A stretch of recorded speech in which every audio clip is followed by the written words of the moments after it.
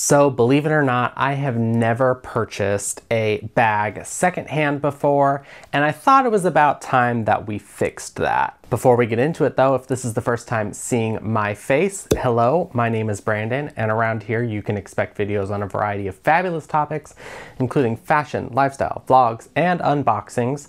So if that sounds interesting to you, please consider hitting subscribe and we will get into today's video.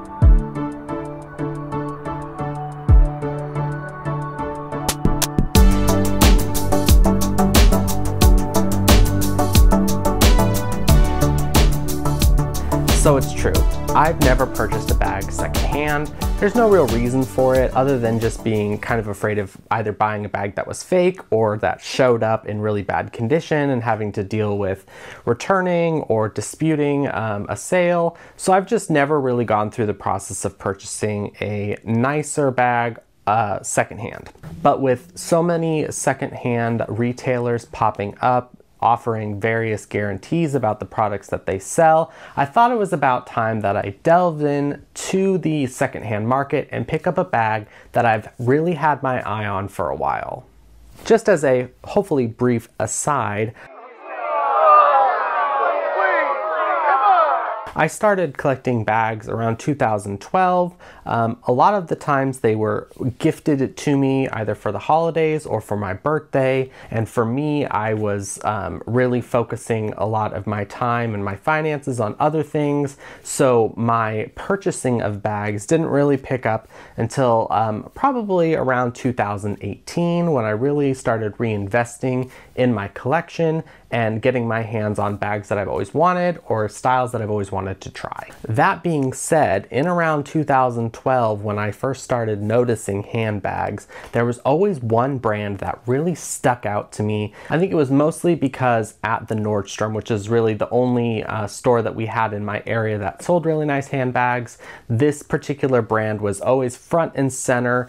And it was something that at the time was so out of my realm of possibilities that I really lusted after both the silhouette and the brand. Of course, the brand that we're talking about is 3.1 Phillip Lim, which does not seem to be super popular nowadays. And in researching for this video and for my bag, I didn't really see a lot of content in recent years about it. But that, of course, doesn't scare me away from making a little YouTube video for you guys.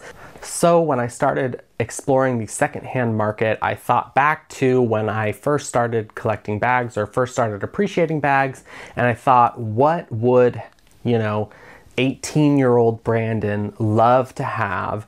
And my mind immediately flashed back to 3.1 Phillip Lim. So one night I was just scrolling through my phone, switching between the various shopping apps that I have, and I landed on the Revel and noticed that they were having a 40% off sale of specific handbags.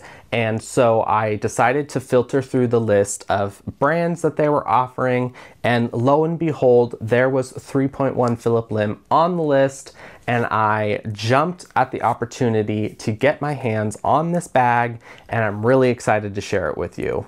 Alrighty, here it is, all wrapped up. Now, full disclosure, I did already inspect this bag, and I'm not sure if this is the story for all the Revel purchases, but it was marked as final sale, and so I wanted to get into the box as soon as I got it to make sure that the bag matched the description and the condition descriptions. So if I had any dispute with them, I could make it timely. Now, this package did arrive a few weeks ago, and I stuffed the bag to kind of retrain it. So I have seen it, and this is more of a first impression for you guys and just a topic of discussion for me. So let's get into it, and I will show you which bag I picked up.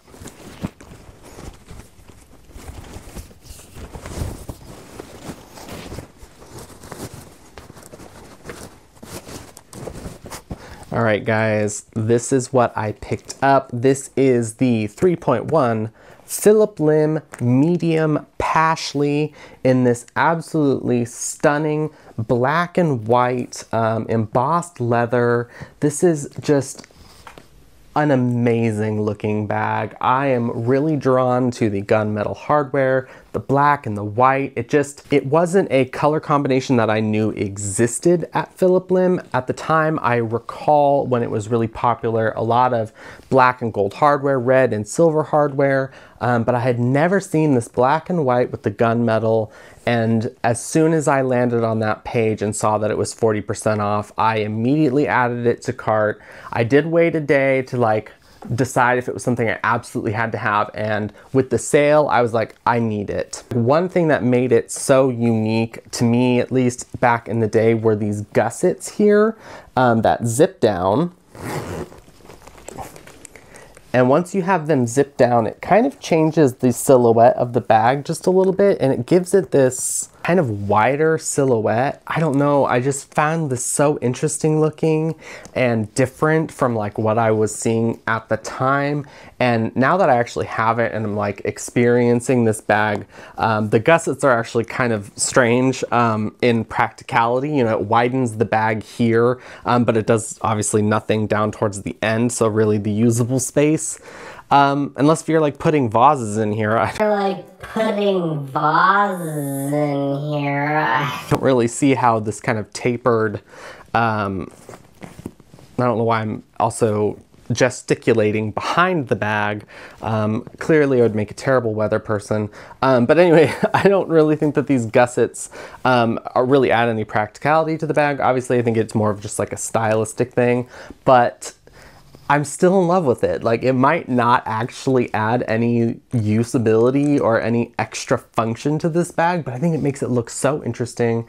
And I'm just like blown away by this silhouette. I just love it so much. Whew. I do have to put it down though, because it's hurting my shoulder. It's a little heavy with it being stuffed, but it is actually like kind of a larger bag. I wasn't anticipating it being as large as it was. I don't know, I saw the dimensions and I thought it would work really good for me for like a day by day bag, you know, like my regular handbag. But it is a little large, so I'm not sure if that's really gonna work out for me, but I'm definitely going to try carrying it soon. Probably for one of my next weekend vlogs, you'll see me carrying this bag and putting it to the test. I'm really in love with it. I have really been enjoying top handles just by themselves without like a crossbody strap, because this bag did not come with the original crossbody strap, which I think was probably why it was such a good deal, but it's really of no concern to me. I really wanted this as soon as I saw it. I think it's really stunning. So I'm excited to give it a try, maybe with the gussets zipped up so it's a little bit smaller. But for first impressions, I'm really in love with this Pashli. I'm so excited to have it in my collection. And if 10 years ago you told me that it was just around the corner, I would have been super excited. Now, before we end this video, however, this whole idea of like, I want to explore the secondhand market didn't stop at the Phillip Lim. So of course it wouldn't end there. I am one of these people that just dives head in, goes all out, and it is probably much to my detriment.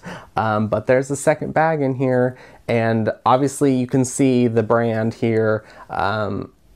But I'm really excited to show you guys this one as well. I ended up picking this up from Mercari, which is a marketplace that I sell on that I really like, but it isn't necessarily where you would turn to for more higher end bags, or bags maybe that are harder to authenticate. Let's get into this bag. I'm so excited, and I think I'm gonna be able to unwrap this like one-handed.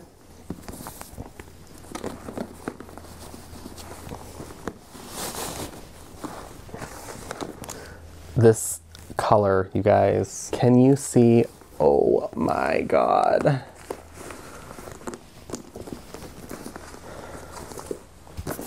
This color is absolutely to die for. Now this bag, this is the Coach Revel 24 in the sport blue.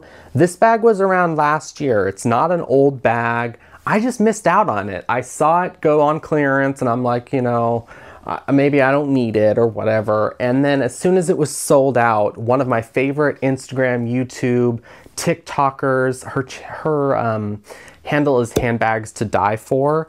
And I'll tag her below because she's fantastic and I love her content. But she has this bag in the sport blue and has made a few posts about like decorating it. I'm like, I need this bag. So it was one that I was keeping an eye out for, and I saw one on Mercari. It was a little expensive for it having gone down in price significantly, but it was in perfect condition, still with the tags on, dust bag, everything, and the seller had fantastic reviews. And I will say she wrapped it up perfectly, shipped it to me perfectly. It was again one that I unboxed and inspected because for Mercari you only get 3 days to dispute a sale. But anyway, she included a sweet little note. Absolutely love her. I will link her shop below as well if you want to check out. She has lots of different brands on her Mercari storefront. But anyway, I missed out on this bag when it was brand new in store and then regretted it very soon thereafter, and so I'm very excited to get my hands on this bag. It is so gorgeous. This sport blue is just one that I think they need to bring it back in like every shape and size because it is so fantastic. A little, you know, spin around of the Revel 24. It is a little bit small. So I guess the theme of my first secondhand bag purchase is that I buy one that's too small to work for my work bag, but too big for every day. And then I buy one that might be too small for every day. But I'm gonna make it work because I love this bag. So anyway, the sport blue with silver hardware. It's got feet. It is in the genuine glove tan leather. It has the lock here, and it is just, it's a stunner. What can I say? I mean, there's not much more to say. It does come with a crossbody strap, which is blue leather with the silver hardware.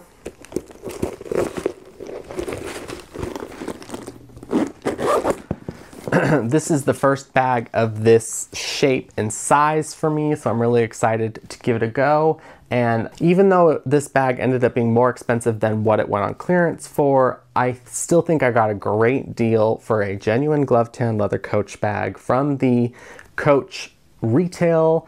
So I'm really excited that I got my hands on this bag, and I'm really excited to try out this style.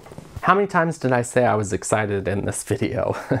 I think this was a really fun topic for me. I'm really excited to reignite my love for the 3.1 Phillip Lim brand. If you guys aren't familiar with it, please go check it out. They still have new and exciting things on their website. And in fact, there is a bag full price on Phillip Lim's website that I am just lusting over. I think it's called the Moto Satchel. I will definitely insert a picture of it because it is just so rock and roll. It's so unique in its shape, and the way it's like assembled I think is really interesting. So definitely check out the brand and let me know what you guys think of Phillip Lim, because I am just really impressed with everything about this bag. So my first delve into the secondhand market was a really positive one. I have no complaints about the RealReal or Mercari.